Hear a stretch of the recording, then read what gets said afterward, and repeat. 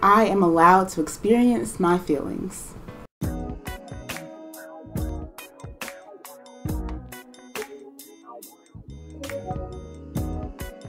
Hey everyone, and welcome back to my channel. I am Discover Yogi, and today is day 6 of my Black History Month vlogs.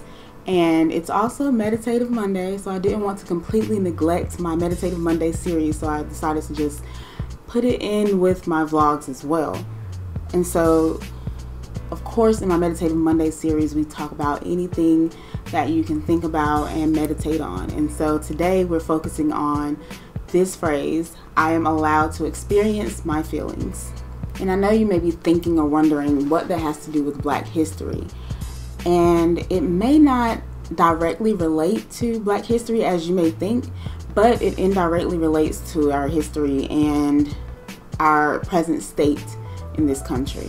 Oftentimes we see in this country that Black people are not allowed to feel or to be human like everyone else is. So let me attempt to explain what I mean. Now that we are seeing racism and discrimination and violence against Black people, we have a right to feel a certain type of way about it. And not that it hasn't been happening, it's just that now it's recorded and documented more for the whole world to see. And as we show our concern for it, our anger or whatever emotion that we feel in that moment, we are also silenced by non-people of color. So when one of us is killed by the police, we have a right to feel a certain type of way about it.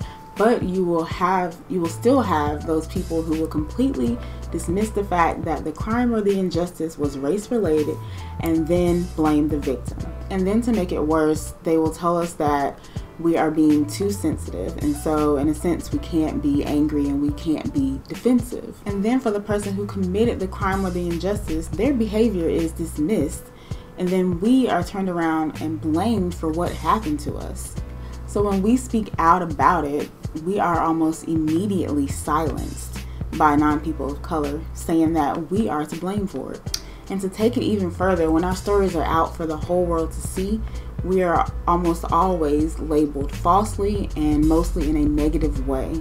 And so for Black men, they could have been the nicest or the smartest or the most respectful person, but they would still somehow get labeled as a thug. Or even for Black women, it's the same, except the narrative changes to she was too ghetto or ratchet or loud and disrespectful, and she brought it upon herself.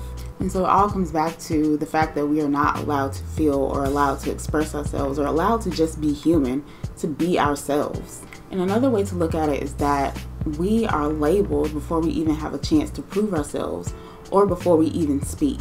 And so for our Black men, it is hard for them to show a different side of themselves when they're already labeled as a threat or viewed as a threat. And all of their interactions with non-people of color are going to be flawed. They can be as nice as they can, but their actions can still be misinterpreted for the worst. And for our Black women, we cannot speak aggressively or act with any kind of force, because then we'll be labeled as angry, or more specifically as an angry Black woman, even when we are not. But I just want us all to know that we are allowed to feel, we are allowed to experience our feelings, to address them, we are allowed to express ourselves, and we are allowed to be ourselves. And one more example, which is sort of an inside issue, I guess you could say, is that many of our Black men were raised to not show emotion because it was a sign of weakness. And that's just not good for our mental health. We have to create an environment for our men to be able to experience their own feelings so that they can know how to address them and deal with them properly. And the same goes for women. We put so much emphasis on being strong and appearing strong that we neglect how we address our feelings and how we deal with them. So we would have to do the same thing, as create that environment for us to experience our feelings so that we know how to properly address them and deal with them. So I just want everyone to know that you are allowed to experience your emotions. You're allowed to express yourself. You're allowed to be yourself. That we don't need permission from other people. Even though we're viewed the way that we are viewed in this world, we have to take it upon ourselves to take care of our own mental health by allowing ourselves to feel the emotions that we have. We're human too. Just because we're Black does not mean that we cannot feel and that we don't have the right to feel the way that we do. So I just want everyone to know that you have that right to do that.